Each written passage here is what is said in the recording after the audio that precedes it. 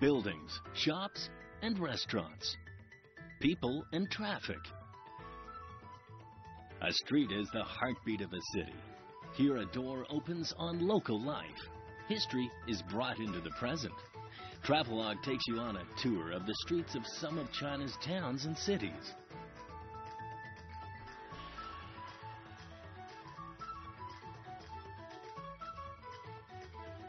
Travel with Travelogue.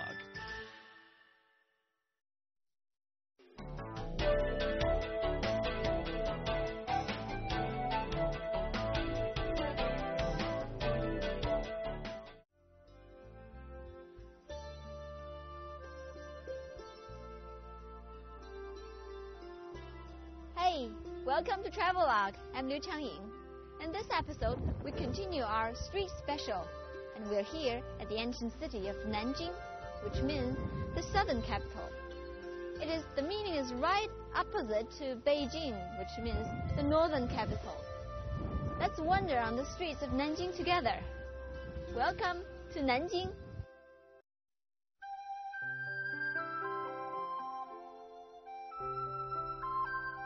Boasting a prestigious imperial past, serving as inspiration for many poets, the city of Nanjing is the place where you can get really close to history. I mean really, really close. It sits on the lower reaches of the Yangtze River, a strategic position of such importance that 6 ancient dynasties have made Nanjing its capital city. Today, Nanjing is the sprawling capital of Jiangsu province, with a population of over 6 million people. We are going to show you Nanjing through 3 special streets: the Yudaojie Street, the Changjiang Street, and the Gaochun Old Street, which is over 1 hour's drive from downtown Nanjing.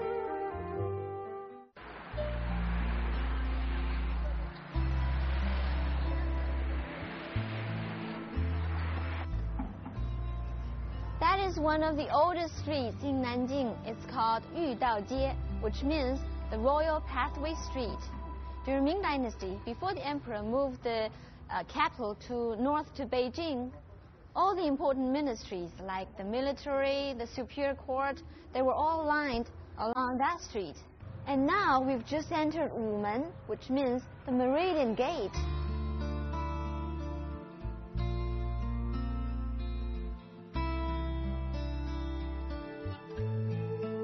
So I'm walking on the 6-meter wide stone pavement.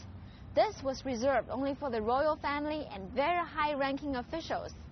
This means only those people could use that gate.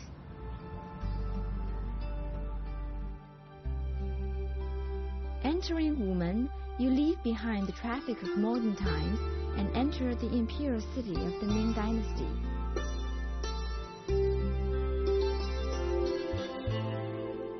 Inside the gate of Wumen is another small open-air museum where people keep a small garden-like space to display some of the stone architectural elements.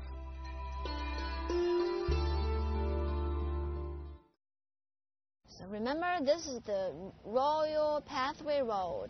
It links to the imperial city and the palace city, which was surrounded by high walls.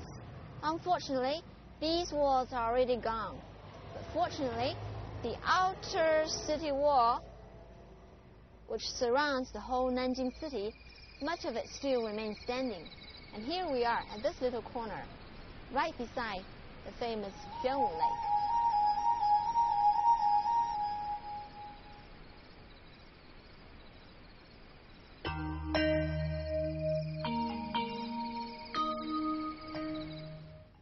The outer city wall was built along a natural river, so it doesn't go in a straight way. And the river served as a kind of a natural moat. That side is outer city, and that side is inside the city. Of course, today the city of Nanjing has long grown sprawling out of the city wall. So they have the city wall right inside the city of Nanjing. Quite a treasure, isn't it?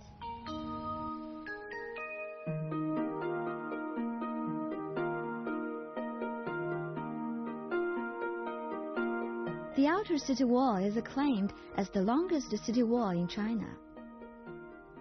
Standing with a height between 14 to 21 meters, it stretches over 33 kilometers, and most of its parts still remain standing amid the city of Nanjing.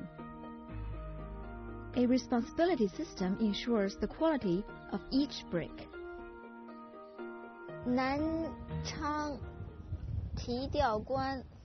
Well, to be honest, I don't recognize every character on that brick. But one thing's for sure is that it recorded names of the site of production and the title of official who was overseeing the production of these bricks. And on the other side of the brick, like this one, people wrote particular names of particular workers who worked on this particular brick.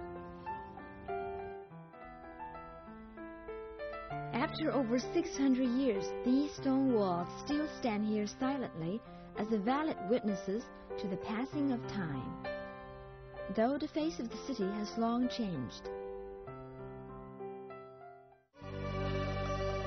Today, with high-rises and skyscrapers, the skyline of Nanjing has changed much.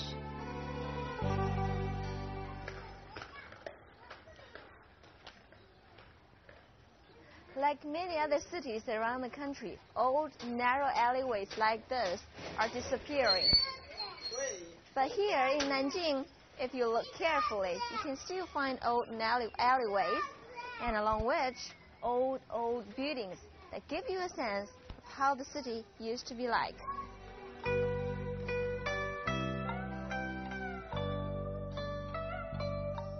I've just entered Ganjia Dayuan, former residence of the Gan family. The huge compound wasn't built in one day, but was gradually expanded over years through several generations.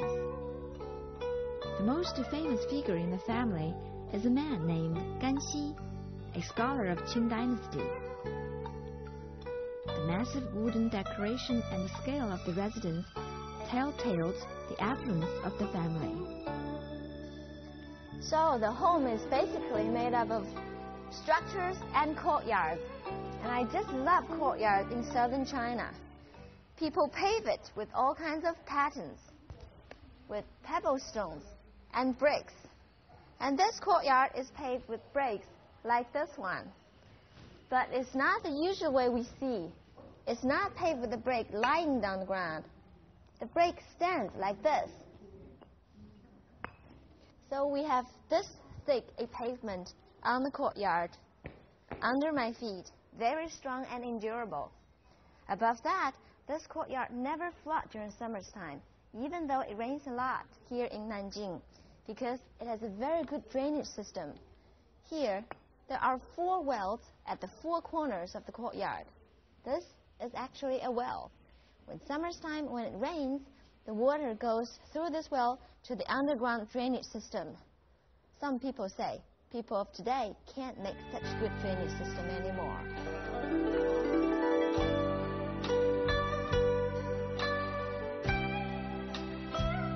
The Gan residence has a total of over 300 rooms, but people only say it has 99 and a half.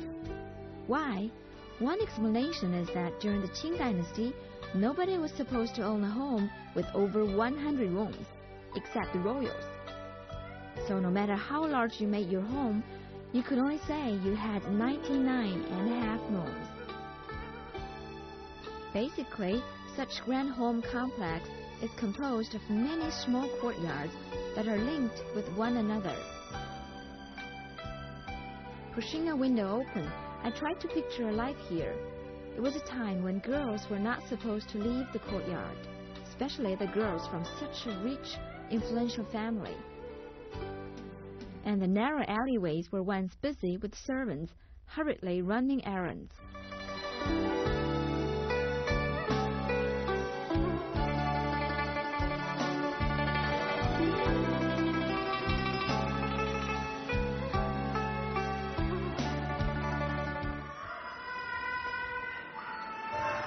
Hear that music? It feels so natural that you hear such kind of music in such kind of houses. The Gan family was famous for their artistic talent. It is said by the end of Qing Dynasty, the few hundred people in the family, each one of them could play a musical instrument. And they're mostly fond of kunqi, a particular kind of local opera.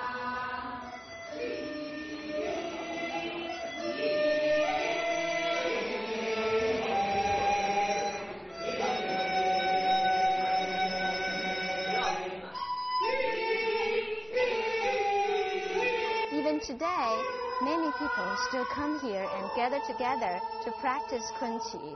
They call themselves friends of kunqi.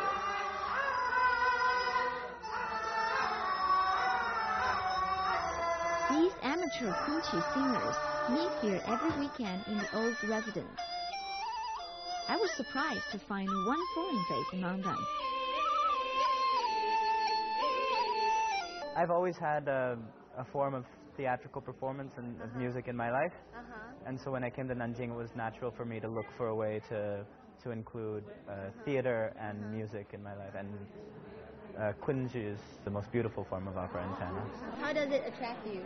Well, it's slower than most forms of Chinese opera, and it's more emotive. For me, a lot of the other kinds of Chinese opera are very rapid and very martial. A lot of war stories. And kunqi, if you look at things like Mudanting, they're mostly love stories, a lot of solos, very long, protracted, and because of that, they have a greater emotional power. And the texts are very beautiful as well. With a history of over 600 years, kunqi is one of the finest and oldest forms of local operas in China.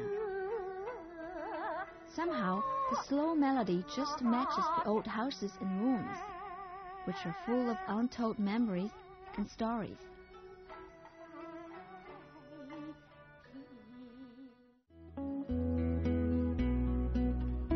For a taste of the local flavors, one recommendation is the Shiziqiao Street, in conjunction of Hunanlu Street. Here, the Nanjing Da Paidang restaurant is one good choice. Its deliberate antique decorations, as well as the furniture, indicate a clear vow to provide a flavor that is 100% indigenous.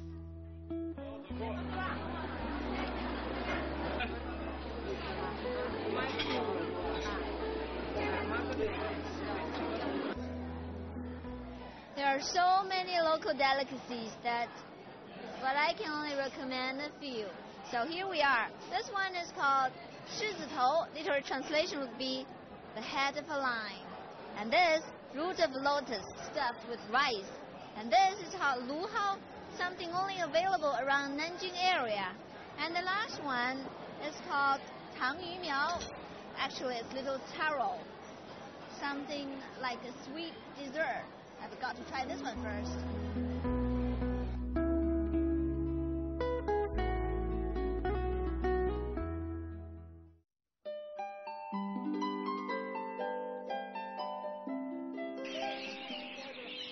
Early morning is the time a city reveals its natural beauty, before it disguises itself in the artificial makeup of traffic jams and noisy crowds. That's why I chose to get up early to do some jogging, to get a glimpse of the local life in Nanjing. But jogging is probably the most boring exercise in Nanjing. This little bamboo toy is called Zhu Ming Tang. It stimulates your waist, arms, and even your ears.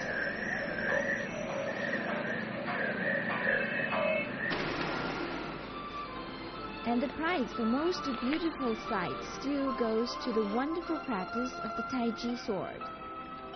You can find groups of people practicing along the road. Obviously, you don't get this good with only 1 or 2 days of practice.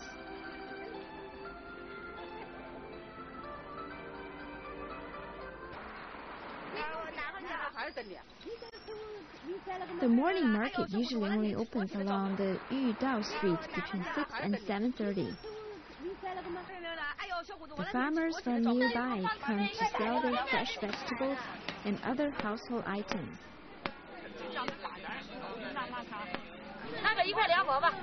Wow, very cheap and very fresh.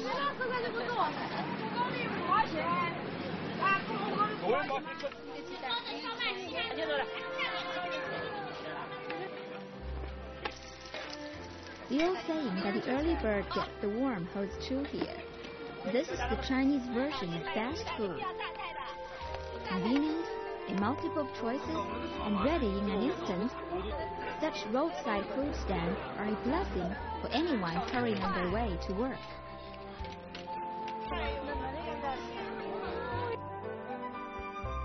Even in the winter's time, the streets in Nanjing still look pretty. However, walking on the modern street of Nanjing amidst the traffic, it's hard to imagine the city's former glory. I went to the Nanjing Boyuan, or Nanjing Museum, to find one thing that most colorfully represents the past, the wonderful Yun brocade. At the museum, Mr. Jin Wen kindly served as my tour guide to give me a rudimentary explanation about the complex ancient skills. Yun means cloud, and the Yunjing literally means a brocade as beautiful as the clouds. The Yun brocade was only made for the royal family.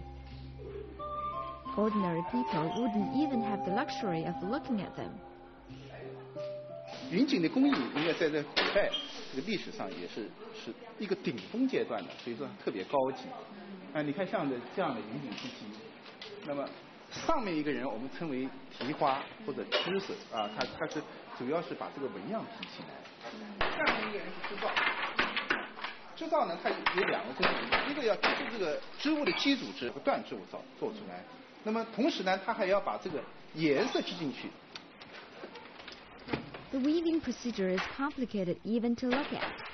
And to know how complicated it is, one day's non-stop work can only produce only 5 centimeters of brocade. Not only do people care about the colors and the shine of the fabric, but even the sound the skirts make counts.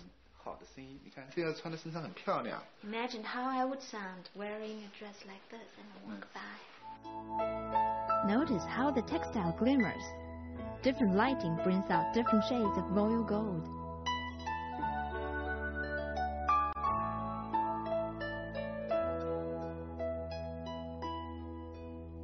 Mr. Jin Wen also ventures into renovating the old patterns of Yun brocade to suit modern tastes. His studio even produces brocade with styles and designs that cater to the Westerner's eyes.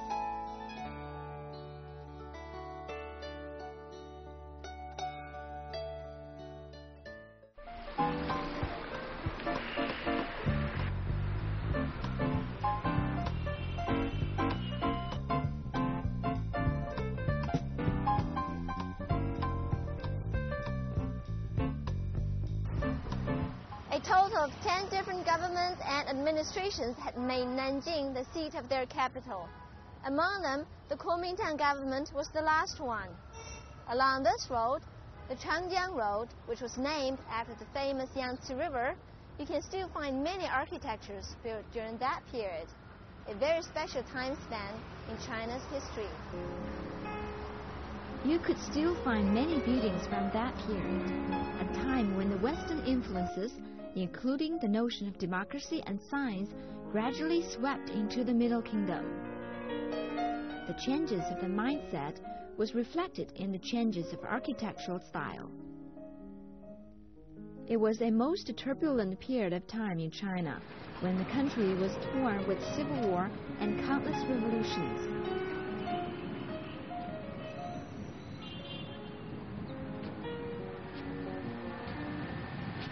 The Changjiang Road bore witness to one of the most important moments in China's modern history, when the PLA took over the presidential palace, marking the defeat of the Kuomintang government, which was headed by Chiang Kai-shek.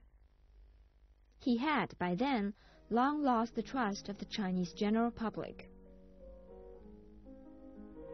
However, the presidential palace also commemorates a well-respected president, the first president in China's history, Dr. Sun Yat-sen.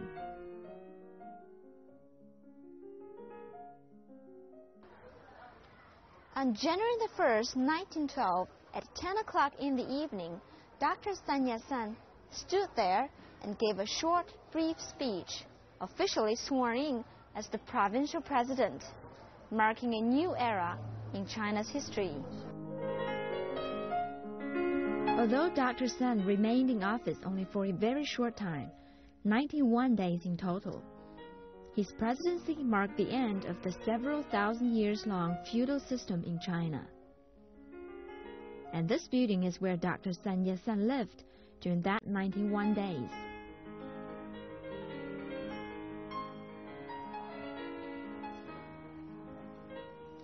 Guess what this is for? We have some water in this utensil, made of stone. Actually, this is for you to keep goldfish. It is, in fact, a gift from overseas Chinese to congratulate Dr. Sun Yat-sen for his swearing in as provincial president.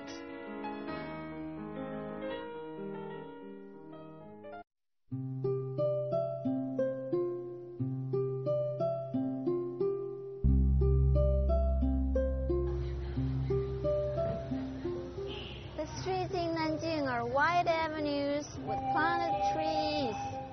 But now we are here at 1.5 hours away from Nanjing City at the old streets of Gaochun.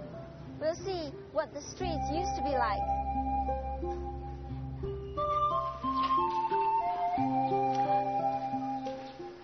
The streets here are very much different from the avenues in Nanjing. The basic structure of the street and buildings along the road still serve the same purposes they did in the old time. This is a small workshop that produces a kind of sweet cake made from rice powder. The freshly made ones are especially tasty and moist.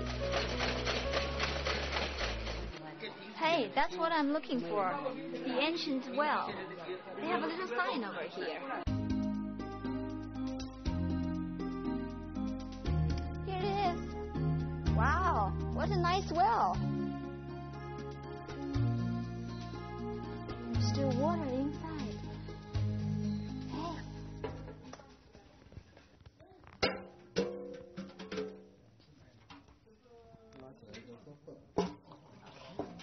The trick is that you have to swing it really hard. Now, you see those marks here? It all comes from people pulling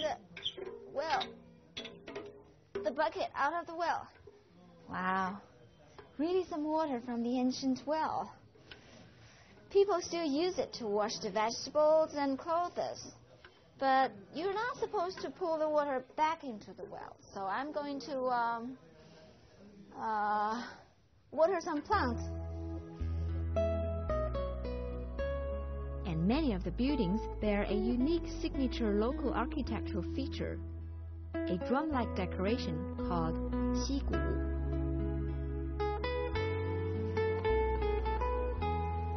The old street is like a living museum, but it has its own folk art museum, like this one. On exhibition here are pictures of Taoism gods. Each one of them represents a star.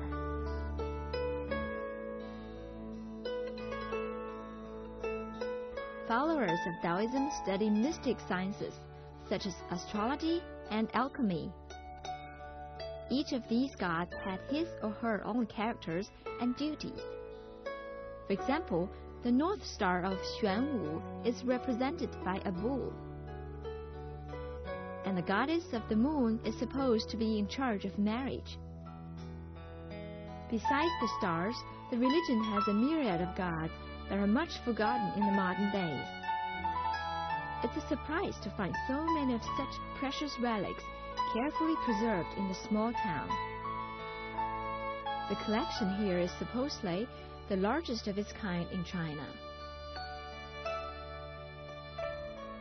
Also on display in this small museum are a number of well-done stone, wood, and brick sculptures. They were collected from nearby villages or just on this old street of Gaochun.